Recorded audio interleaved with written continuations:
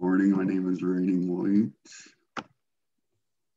I'll be sharing this presentation on invasive species once I figure out. Sure, while you are playing with that, I'll encourage students to ask questions in the chat if they come up during the talk. But if you want to save them to the end, that's fine too. But sometimes putting them in the chat, we'll cover them at the end. That way you can put them in there when you think of them. And yeah, we'd like everybody to partake of the question and answer session afterwards. All right, Miigwech. All right. I have not used PowerPoint in a period. Oh, there we go. Everyone see that? Is that okay?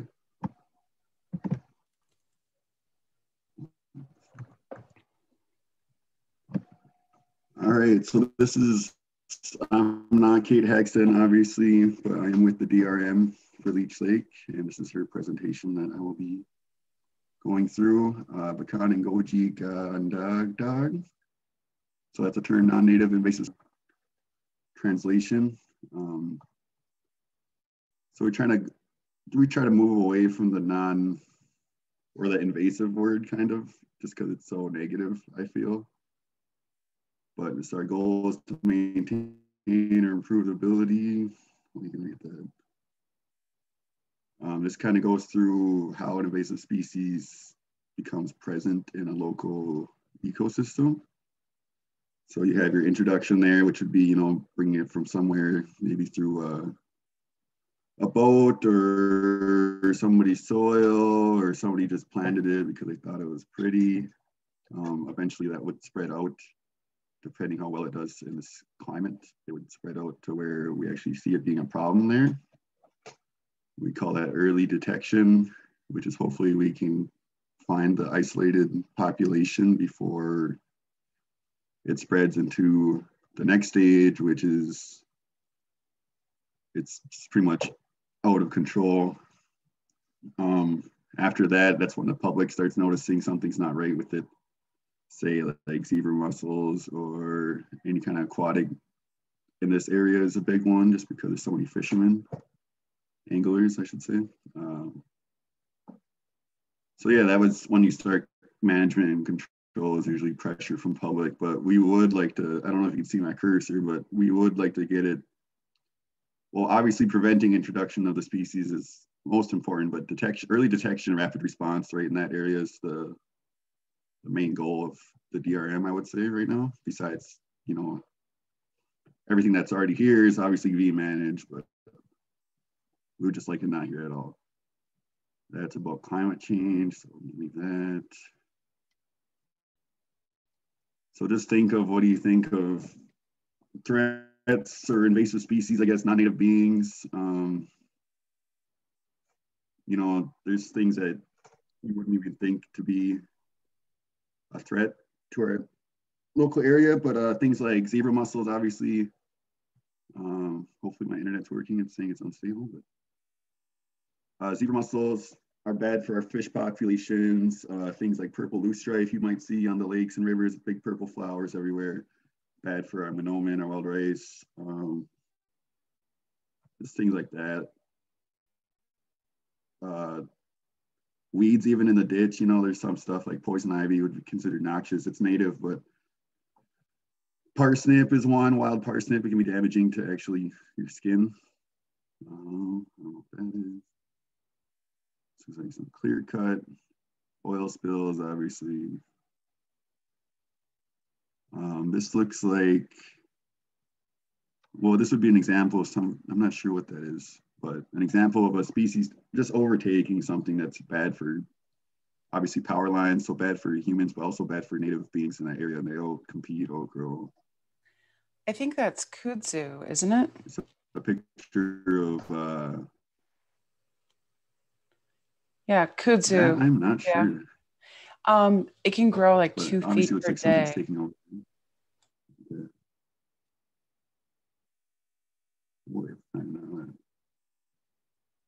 Here's garlic mustard. We are currently in a plan to eradicate this with the Chippewa National Forest. All those white flowers are individual plants, and kind of see it just taking over the whole forest floor. There's no diversity there. There's no, you know, it's just taking over everything and spreading it all onto these trees. Garlic moss is a big one because it can grow in shade or full sunshine, so it pretty much goes anywhere. So that's bad. If you can think about the impacts of that, you know, there's no diversification there. The soil is getting eroded. The native plants are being outcompeted. You can see under there, there's some foliage that's, they just can't grow just because this stuff is everywhere. So this emerald ash borer, so for an insect, we keep an eye on this, but we don't deal with it in our department just because of plants, but it's obviously an invasive. It does affect the woods or the ash tree, which is important to Ojibwe culture, basket making and whatnot. Natives behaving badly. That sounds like a rap group. Eastern large beetle. Okay. I'm not sure about that one. I haven't done anything with that.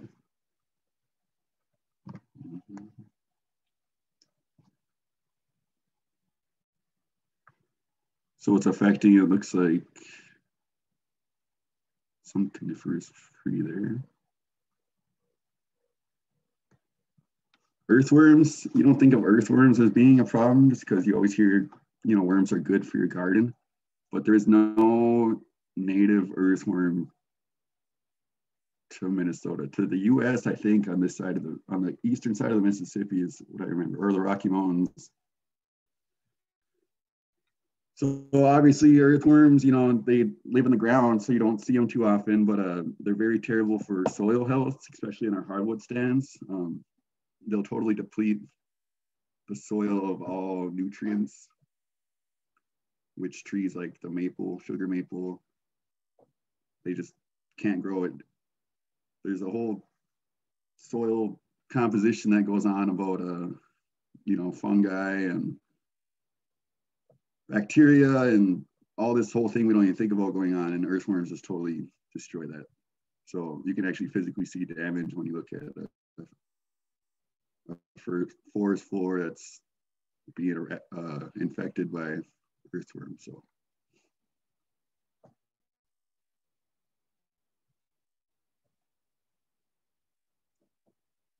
that looks like a road. I think her point, Kate's point here, was just destructive.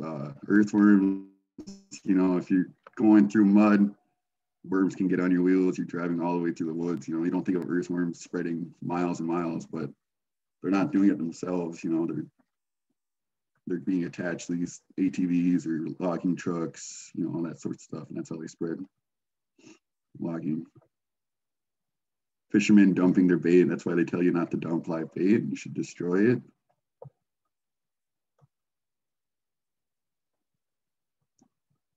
So yeah, there's my point there. There's a lot of things that rely on healthy soil, not just plants, but the things that eat the plants, the water table, all that stuff, erosion.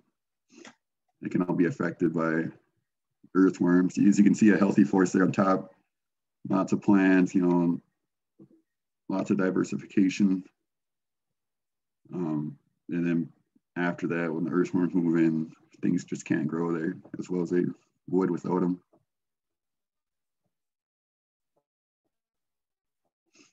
Emerald ash borers, you probably heard of that one. Bad for ash trees.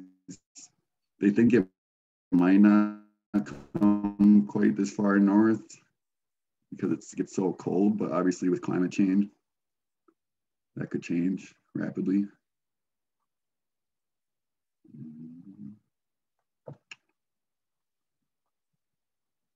Know your ash.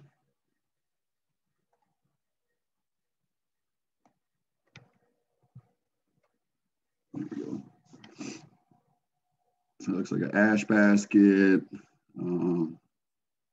Not sure what else. Ripstick. It's just some gypsy moth. It's another insect I'm not too familiar with this one.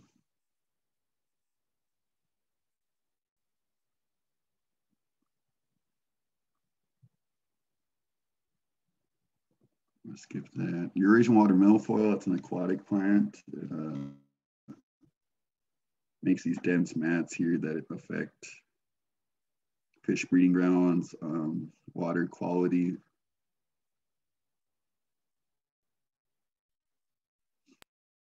So there is a native one, the northern milfoil, that would be natural. Obviously, it has found its balance in our local ecosystem, whereas the Eurasian water milfoil is just taking over. It has nothing to balance it out. And then they are hybridizing, so that's a problem. See the difference there for identification. I took a workshop on this, and it's really hard with aquatic plants, but there are certain tricks, like the leaflets are different just slightly. And thankfully there is a weevil that eats Eurasian water milfoil. That is an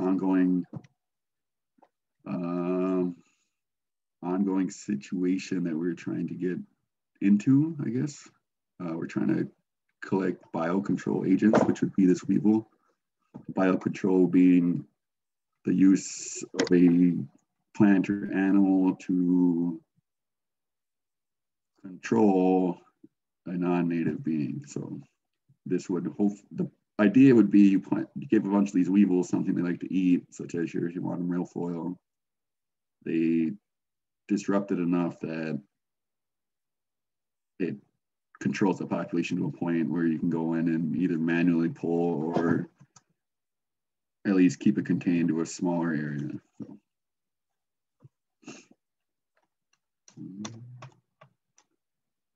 That.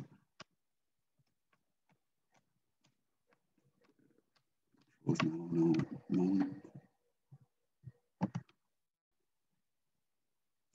control is not all about mowing, pulling, spraying. Like I was saying, chemical or biological control is important. I don't know what her point is with this, actually. Let's see. There's not, well, regardless. So garlic mustard is in this picture. I don't expect anyone to know which one it is. It's this middle one. Yeah. You can see though that it's similar to native plants. Lay down, Doug. So yeah, you got to be very careful when you're out and about actually controlling some of this stuff. You could disrupt a native being instead.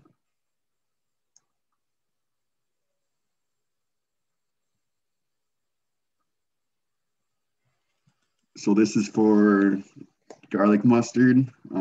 It's one of the first plants that we try to control every spring because it does go to seed early and it can seed twice in a growing season if it is a mature plant.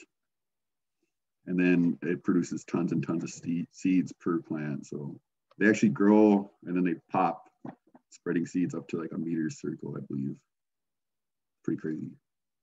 Leech Lake does not use herbicides. We have taken that policy on and we stick to it. We do not like to kill things with chemicals. I personally believe there's no good end to that, regardless if you achieve your goal or not.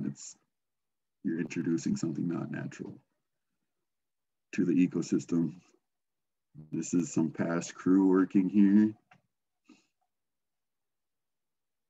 You can use it in a salad. I know Kate's made pesto with it. And then biological control for garlic mustard has not been approved, I do not believe, by the FDA yet, as far as I know. In Canada, they use it. They have a beetle that will eat the seeds in plants. And that is it, I think, for this slideshow.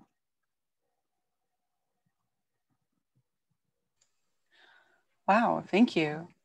We have one question right away in the chat from Sydney.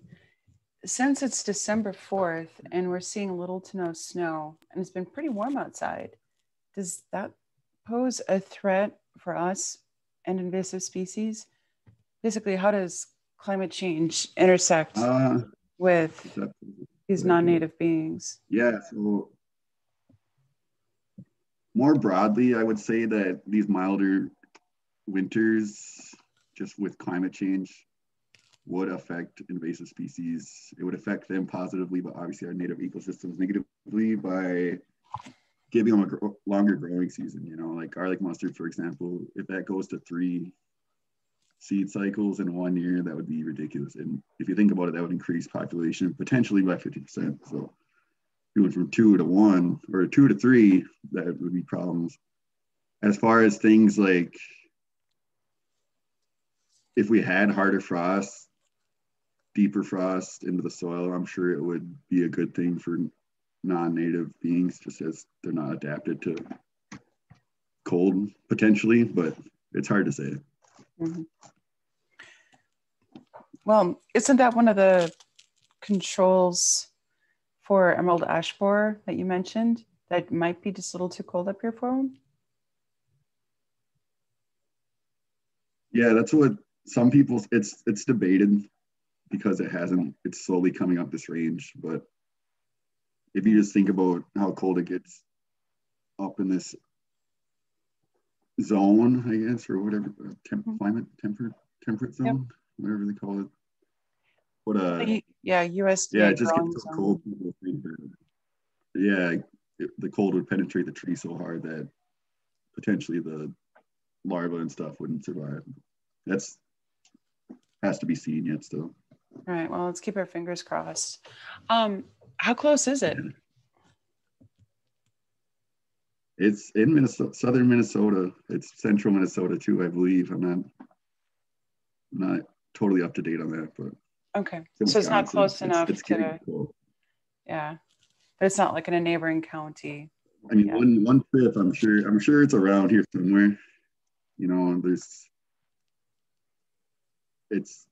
I know there's some reservation, maybe Grand Portage, that was doing stuff about it, like preemptively. So it's definitely a concern. And I don't want to say that it'll never be up here because it's so cold, because I don't know. Yeah. Great question, Sydney. Anybody else want to put something in the chat or ask out loud? Feel free.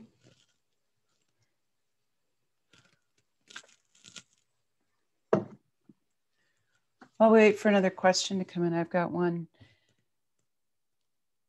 How many lakes in our area have Eurasian water milfoil? Or I mean, like in general, how often do we see it? So on Leech Lake Reservation, I believe we have 2 infestations that we know about on Cass and Leech. So the big lakes. There might be more. Town Line Lake has one that's just like on the border of the reservation. I'm sure there's more lakes with it. It's not hard to identify, but it's a newer threat to the area, I would say. So that's the importance of early detection and rapid response is, once again, getting this, you can't prevent it, obviously, just human nature, but finding it early is very important for invasive species. I mean, I didn't know that Cass had Eurasian water milfoil, so that's good to know. But so I think it was Cass and Leech Lake were the big ones. Yeah, there is the EDS map link that I put in the module for the class, so you guys can actually take a look at. Yeah, that is really helpful. Yeah, we can figure that out. Oh, bonjour, little one. Ajin. I have a question. So when you like pull something from the ground, what do you do with it after? If you're removing it manually, we just bag it up and then burn it. So that way there's no seeds that would be alive. Otherwise, if it's something that we pull that's not seeding, we can leave at the site and it would theoretically die and not produce more seeds.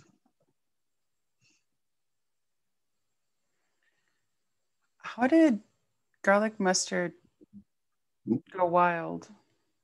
I mean, was it a? So I mean, it sounds delicious. The only population right now is, yeah, it's very pungent. It smells like garlicky mustard. But it was used, we believe, for food. So somebody planted it in the garden, you know, and then it spread so easily that we think that's what happened. Does the DRM bring awareness to these invasives? Yeah, so we are working on that more. That's from Sydney. Thanks for the question. We are, like this summer, we had 2 new infestations of zebra mussels that we posted on our social media page. And the Bajamon, obviously, but we're not sending out flyers every time to every household or nothing like that. But yeah, that's one of our goals, is raising awareness, so somebody can go into the yard and say, hey, this is not native, call us up. We can hopefully do something about it. Speaking of doing something, is there any hope that our lakes won't be terribly damaged by zebra mussels? I mean, what options do we have at this point?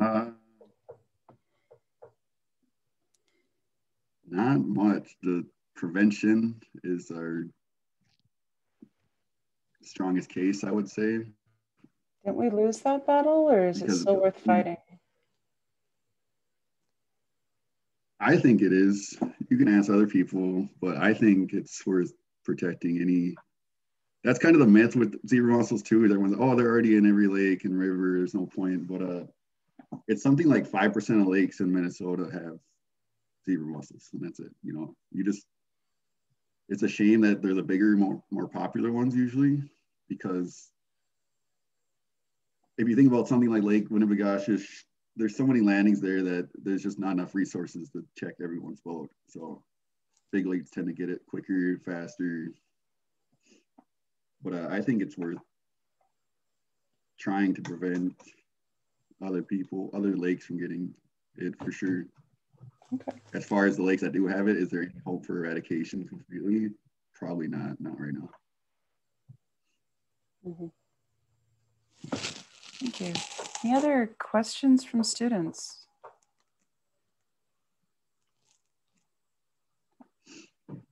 Who wants to? I'd like to plug that we are looking for help this year. Oh yeah, let's talk about if anyone that. wants a job in the invasive species. We normally have at least 1 intern and then summer positions, which are paid pretty well for the area. We are looking to hire in June, depending on how the pandemic goes, of course. But well, yeah, Kate and I are actually looking for watercraft. Yeah, you normally provide us, right, with the interns. Yeah, and our internships typically pay $15 an hour and have somewhat flexible schedules on occasion. So it's a great way of, definitely. of making a difference, and seeing if natural resource management is a career that you're interested in after college. Anybody else have a question?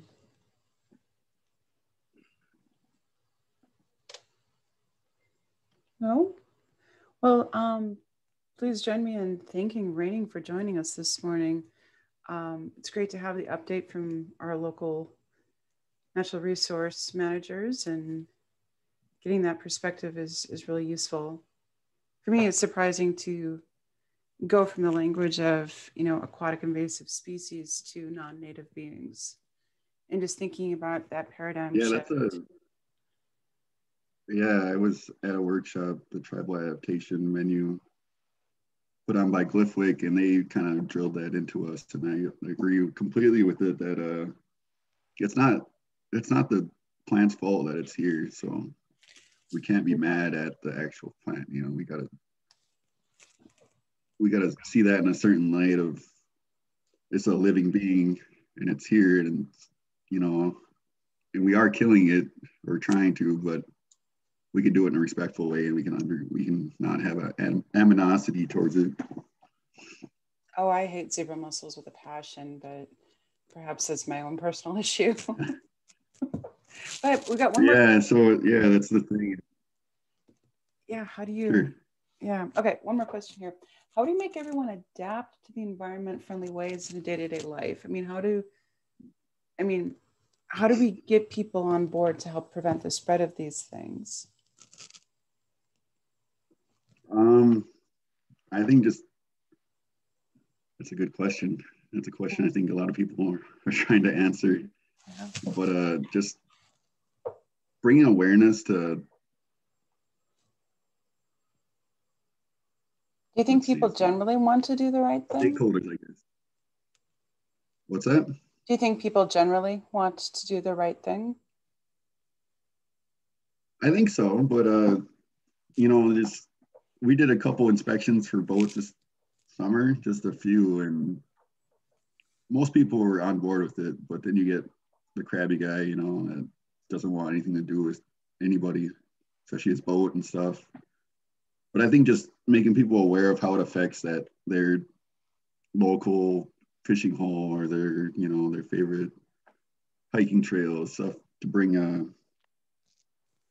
a personal attachment to it, I think helps a lot. Okay, and I love this question.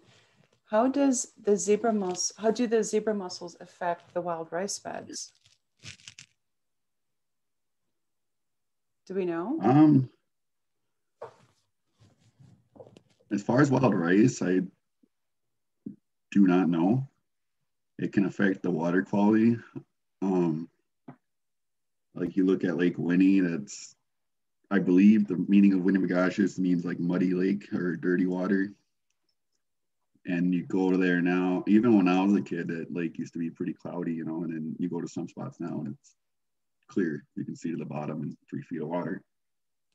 And so all that, you know, people think, oh, you know, nice clean water, that's good. But all that stuff is important for that lake environment, that phytoplankton that fish fry feed on, that, you know, obviously the ecosystem and the life cycle of everything, the food chain. But wild rice, I'm not totally sure, but I'm sure it has some effect on it. Yeah, I'm gonna have to think about that one too. We kind of walked through how nutrient cycling would be affected with a massive zebra mussel infestation, but it really has to do with how much, I think, nutrients would be immobilized. All right, one more question. Yeah, I'm sure that's a good question. We're focusing. Yeah. No, I was going to say that for purple loosestrife is a big one for wild rice, just because it kind of likes the same habitat, slow moving water, you know, shorelines area. So once that gets there, it's hard to get out. Right, Sydney has another question. So when you say affect the water quality, this poses a negative threat to the fish, right? You're talking about correct. This is how zebra mussels are changing the water quality, right? Yeah. So I don't know about the chemistry of it, if it's like the actual, but so zebra mussels are filter feeders, which means they obviously sit somewhere or whatever, plant themselves, and they let the water come in and out of them. So what that does is they take all this, I guess, micronutrients. I don't know if that would be the correct term. But things that native fish would need, right? I think plankton primarily. They're planktivores. Yeah. So, you know, you don't think about walleye eating little microscopic plankton, but fish fry and other things that walleyes do need that stuff. So, so I'm not talking about chemical quality, you know, pH balance. I'm sure there might be some kind of effect on there. I don't know, but as far as water quality, I mean, just for, I guess, habitat quality. Well, we had a good discussion the other day about how zebra mussels would affect areas prone to eutrophication.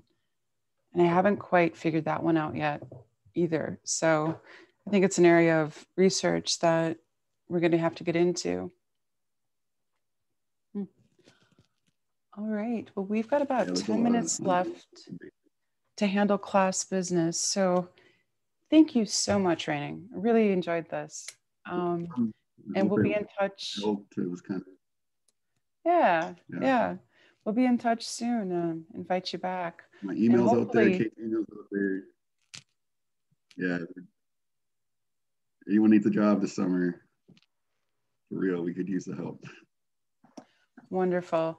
Chai Miigwech, thank you very much.